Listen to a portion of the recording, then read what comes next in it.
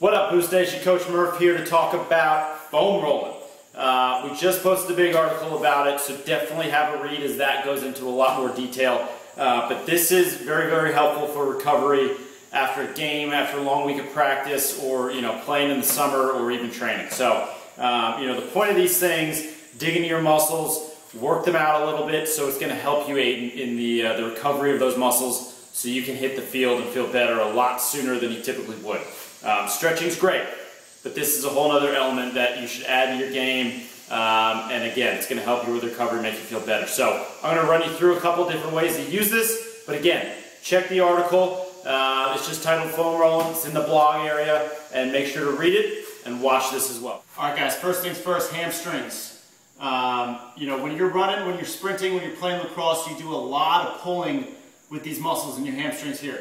Hamstrings are located on the back of your legs here, and we're going to use this to roll them out a little bit. So sit on the ground, put the foam roller right in the middle of your hamstring to start, and you're basically going to lift your hips up off the ground by being supported with your arms, and you're going to even lift this foot up if you can handle it and try to put a lot of tension on that hamstring.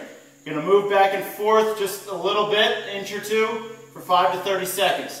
Work that spot of your hamstring. All right, guys, next one here, the quad. So it's the same thing as the hamstring, but we're going to lay on top of this thing. Start right in the middle of the quad.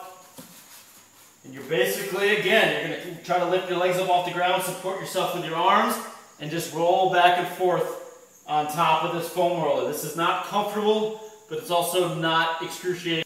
All right, guys, next one. Sides of your quads here. These are very important. These are also the most painful ones, but these will help you a lot. So rest the foam roller on the ground. You want to get this thing right in the middle of your quad here. Bring the opposite foot in front of you. Okay, this is going to help support. And you're basically going to take that other foot off the ground and just roll back and forth. All right, guys, last one we're going to do here, the calf muscle and the area just below it, which tends to get very tight. We're not going to do the Achilles tendon, we're not going to do the back of the knee, but just the thick, meaty part of your calf. So again, just like the other one, start right in the middle and just lift up your hips, support yourself with this foot and your hands, and just give it a little roll back and forth, an inch or two, 5 to 30 seconds, and then we're going to adjust and go a little lower. 5 to 30 seconds here, adjust, go a little lower. Once you hit the bottom, just above the Achilles, then do it again. Go all the way to the top, start there, and work your way down.